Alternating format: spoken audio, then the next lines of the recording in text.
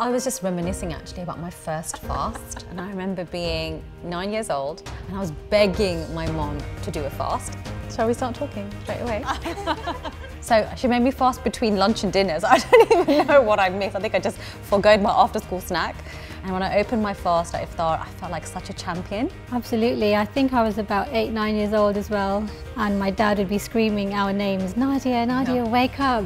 All woke up, we all sat down together, and it was just amazing just doing something collectively together. My mum would line us all up around the dining table and we would be making samosas. In your production line. Yeah, it was literally an assembly line. Although it is a beautiful, peaceful time, we have so many balls that we're constantly juggling. We need to take time out for our mental health. For me, warm oil in the hair, reading a book, and just switching off from the rest of the world. These are important rituals that my mum taught me, and I want to pass that on to my children. Don't forget about yourself in the process of looking after your family. You know, my mum always tells me about this Ramadan Noor.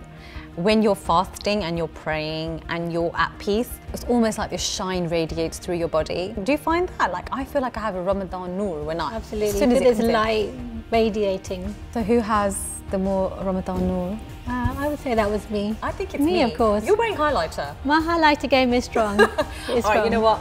Hands down, Ramadan Noor. It is actually the month of charity, so...